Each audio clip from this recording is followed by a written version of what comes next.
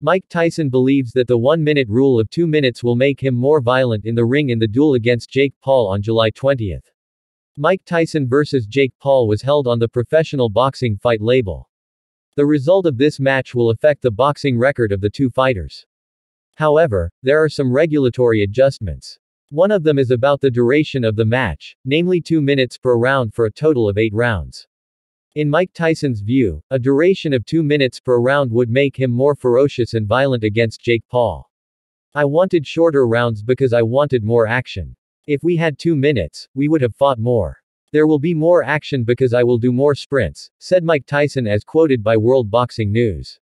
With a round duration of only 2 minutes, Mike Tyson can spend strength in each round more freely. If the duration per round is 3 minutes, of course there will be a moment Mike Tyson will take the distance and pause. It will also affect the selection of the punches made by Mike Tyson.